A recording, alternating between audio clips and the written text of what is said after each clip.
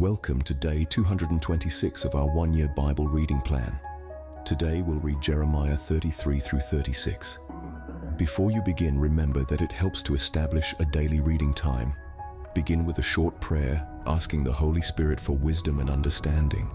Always read for understanding and to hear from God, not just to finish today's reading. Please like, subscribe, and share this video to bless someone else. Now let's begin.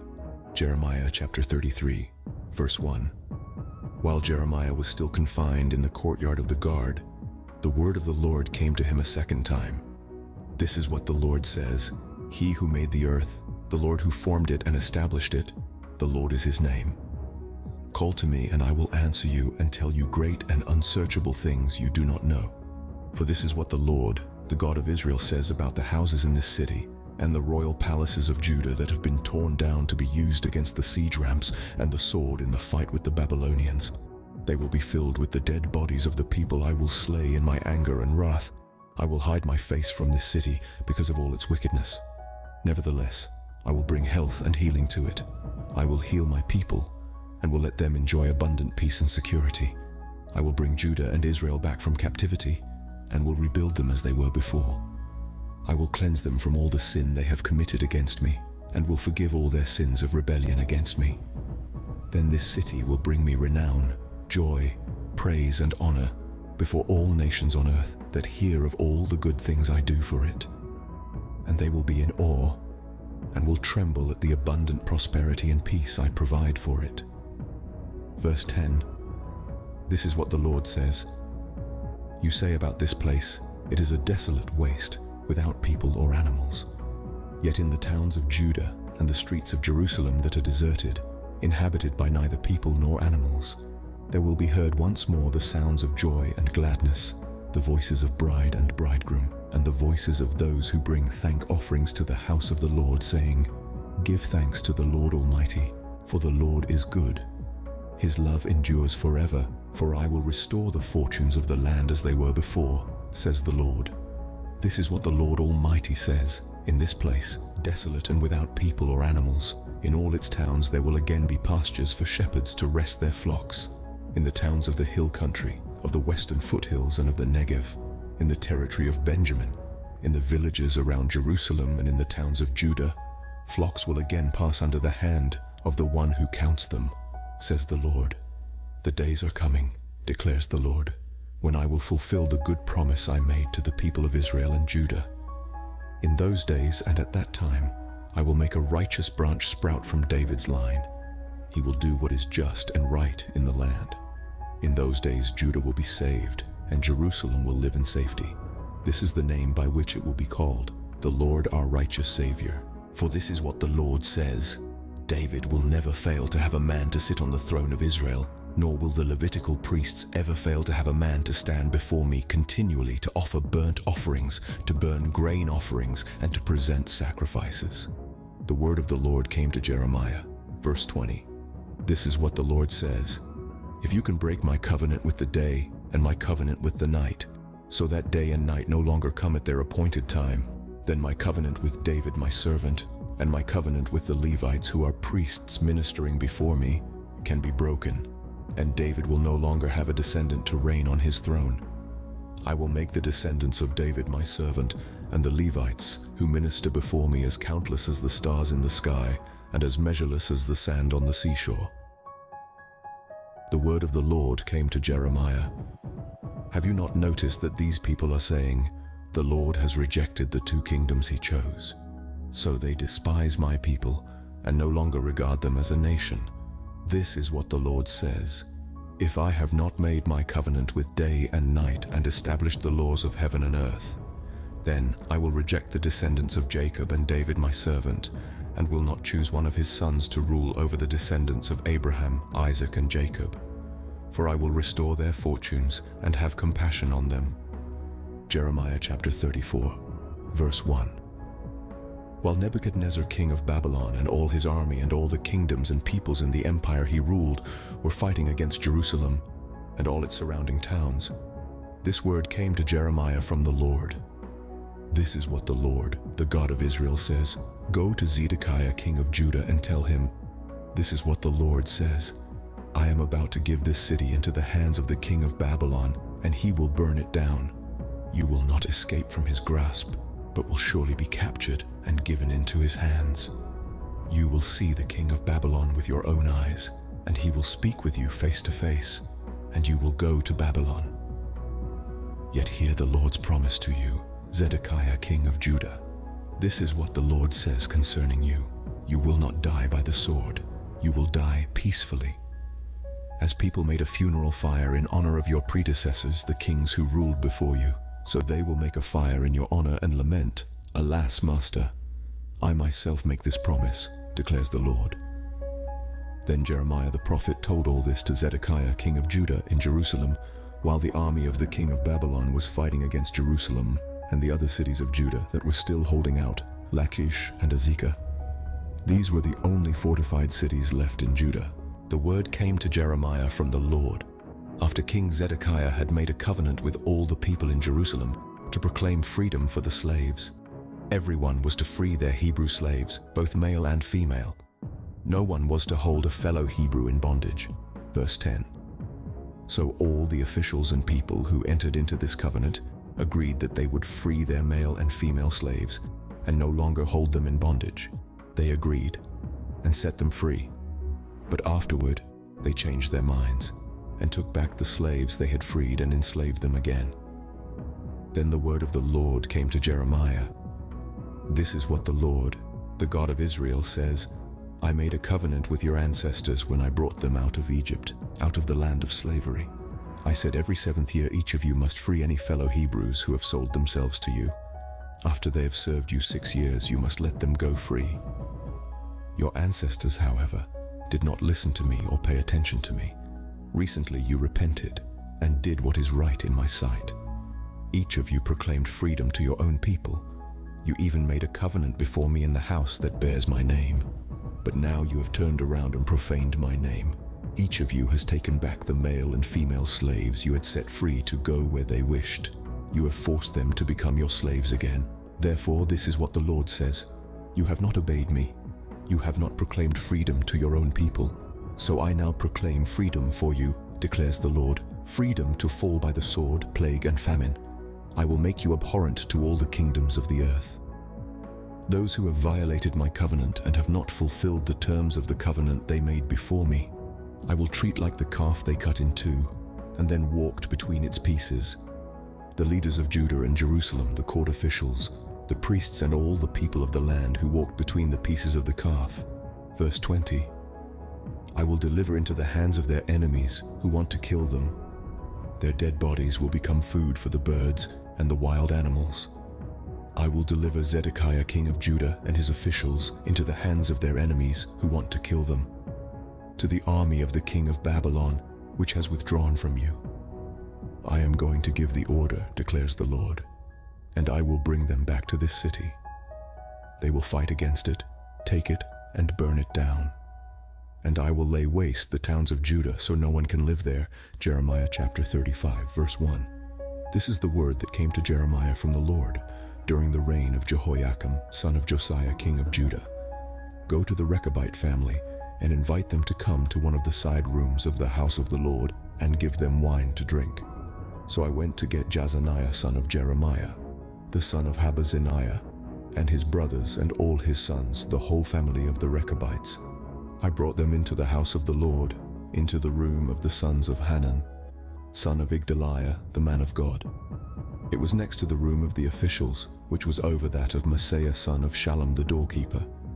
Then I set bowls full of wine and some cups before the Rechabites, and said to them, Drink some wine. But they replied, We do not drink wine because our forefather Jehonadab, son of Rechab, gave us this command. Neither you nor your descendants must ever drink wine. Also, you must never build houses, sow seed or plant vineyards. You must never have any of these things, but must always live in tents. Then you will live a long time in the land where you are nomads. We have obeyed everything our forefather Jehonadab, son of Rechab, commanded us. Neither we nor our wives nor our sons and daughters have ever drunk wine or built houses to live in, or had vineyards, fields, or crops. Verse 10. We have lived in tents and have fully obeyed everything our forefather Jehonadab commanded us. But when Nebuchadnezzar, king of Babylon, invaded this land, we said, 'Come, we must go to Jerusalem to escape the Babylonian and Aramean armies.' So we have remained in Jerusalem." Then the word of the Lord came to Jeremiah, saying, "This is what the Lord Almighty, the God of Israel, says, Go and tell the people of Judah and those living in Jerusalem, will you not learn a lesson and obey my words, declares the Lord. Jehonadab, son of Rechab, ordered his descendants not to drink wine, and this command has been kept. To this day they do not drink wine, because they obey their forefathers' command. But I have spoken to you again and again, yet you have not obeyed me. Again and again I sent all my servants the prophets to you. They said, 'Each of you must turn from your wicked ways and reform your actions. Do not follow other gods to serve them. Then you will live in the land I have given to you and your ancestors.' But you have not paid attention or listened to me. The descendants of Jehonadab, son of Rechab, have carried out the command their forefather gave them, but these people have not obeyed me. Therefore this is what the Lord God Almighty, the God of Israel, says, Listen, I am going to bring on Judah and on everyone living in Jerusalem every disaster I pronounced against them. I spoke to them, but they did not listen. I called to them, but they did not answer." Then Jeremiah said to the family of the Rechabites, "This is what the Lord Almighty, the God of Israel, says. You have obeyed the command of your forefather Jehonadab, and have followed all his instructions, and have done everything he ordered. Therefore this is what the Lord Almighty, the God of Israel, says. Jehonadab, son of Rechab, will never fail to have a descendant to serve me." Jeremiah chapter 36, verse 1. In the 4th year of Jehoiakim, son of Josiah, king of Judah, this word came to Jeremiah from the Lord. "Take a scroll and write on it all the words I have spoken to you concerning Israel, Judah, and all the other nations from the time I began speaking to you in the reign of Josiah till now. Perhaps when the people of Judah hear about every disaster I plan to inflict on them, they will each turn from their wicked ways. Then I will forgive their wickedness and their sin." So Jeremiah called Baruch, son of Neriah, and while Jeremiah dictated all the words the Lord had spoken to him, Baruch wrote them on the scroll. Then Jeremiah told Baruch, "I am restricted. I am not allowed to go to the Lord's temple, so you go to the house of the Lord on a day of fasting and read to the people from the scroll the words of the Lord that you wrote as I dictated. Read them to all the people of Judah who come in from their towns. Perhaps they will bring their petition before the Lord and will each turn from their wicked ways, for the anger and wrath pronounced against this people by the Lord are great." Baruch, son of Neriah, did everything Jeremiah the prophet told him to do. At the Lord's temple, he read the words of the Lord from the scroll. In the 9th month of the 5th year of Jehoiakim, son of Josiah, king of Judah, a time of fasting before the Lord was proclaimed for all the people in Jerusalem and those who had come from the towns of Judah. Verse 10. From the room of Gemariah, son of Shaphan the secretary, which was in the upper courtyard at the entrance of the new gate of the temple, Baruch read to all the people at the Lord's temple the words of Jeremiah from the scroll. When Micaiah, son of Gemariah, the son of Shaphan, heard all the words of the Lord from the scroll, he went down to the secretary's room in the royal palace, where all the officials were sitting: Elishama the secretary, Delaiah son of Shemaiah, Elnathan son of Achbor, Gemariah son of Shaphan, Zedekiah son of Hananiah, and all the other officials. After Micaiah told them everything he had heard Baruch read to the people from the scroll, all the officials sent Jehudi son of Nethaniah, the son of Shelemiah, the son of Cushi, to say to Baruch, "Bring the scroll from which you have read to the people and come." So Baruch son of Neriah went to them with the scroll in his hand. They said to him, "Sit down, please, and read it to us." So Baruch read it to them. When they heard all these words, they looked at each other in fear and said to Baruch, "We must report all these words to the king." Then they asked Baruch, "Tell us, how did you come to write all this? Did Jeremiah dictate it?" "Yes," Baruch replied. "He dictated all these words to me, and I wrote them in ink on the scroll." Then the officials said to Baruch, "You and Jeremiah go and hide. Don't let anyone know where you are." Verse 20. After they put the scroll in the room of Elishama the secretary, they went to the king in the courtyard and reported everything to him. The king sent Jehudi to get the scroll, and Jehudi brought it from the room of Elishama the secretary and read it to the king and all the officials standing beside him. It was the 9th month, and the king was sitting in the winter apartment with a fire burning in the firepot in front of him. Whenever Jehudi had read 3 or 4 columns of the scroll, the king cut them off with a scribe's knife and threw them into the firepot until the entire scroll was burned in the fire. The king and all his attendants who heard all these words showed no fear, nor did they tear their clothes. Even though Elnathan, Delaiah and Gemariah urged the king not to burn the scroll, he would not listen to them. Instead, the king commanded Jerahmeel, a son of the king, Seraiah son of Azriel, and Shelemiah son of Abdeel to arrest Baruch the scribe and Jeremiah the prophet. But the Lord had hidden them. After the king burned the scroll containing the words that Baruch had written at Jeremiah's dictation, the word of the Lord came to Jeremiah. Take another scroll and write on it all the words that were on the first scroll, which Jehoiakim king of Judah burned up. Also, tell Jehoiakim king of Judah, this is what the Lord says. You burned that scroll and said, why did you write on it that the king of Babylon would certainly come and destroy this land and wipe from it both man and beast? Verse 30. Therefore this is what the Lord says about Jehoiakim king of Judah. He will have no one to sit on the throne of David. His body will be thrown out and exposed to the heat by day and the frost by night.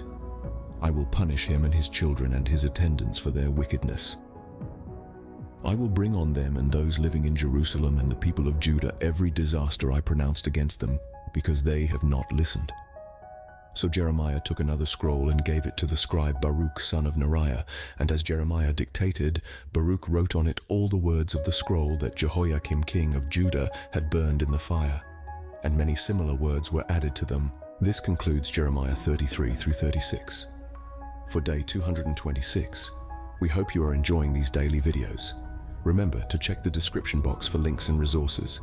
Thank you for watching. Please like, share, and subscribe. Your support helps spread God's word to reach more people on YouTube. We'll see you in the next video for our day 227 reading.